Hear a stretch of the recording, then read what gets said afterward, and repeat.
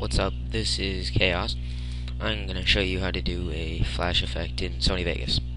So first of all, you need to get your clip, and then you're going to want to go to Video Effects, Brightness and Contrast, and then drag down Very Bright. Then you're going to want, at the first keyframe, you're going to want to turn it down to 0, and then you're going to want to make another keyframe right here, turn it all the way up so you just see a white screen. And then you're going to want to select them both by holding down Control and then clicking on the second one. And then while you're holding down Control, drag it across, drag it near.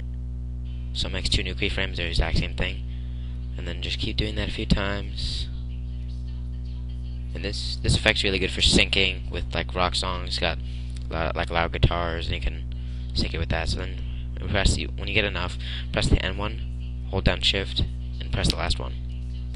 And then hold down Control again and drag it.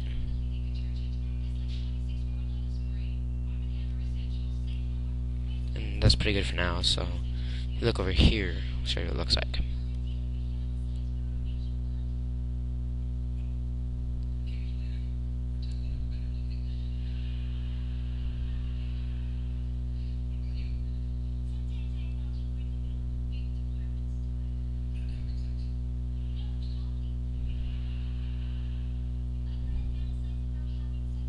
See? Yep, that's really all you need to do.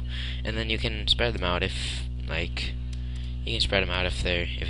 you want a slower flash effect, or you can make them longer. It doesn't matter really.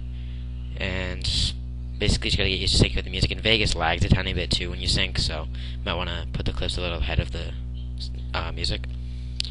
So that's pretty much it. It's a really simple tutorial, but yeah, hope you enjoyed.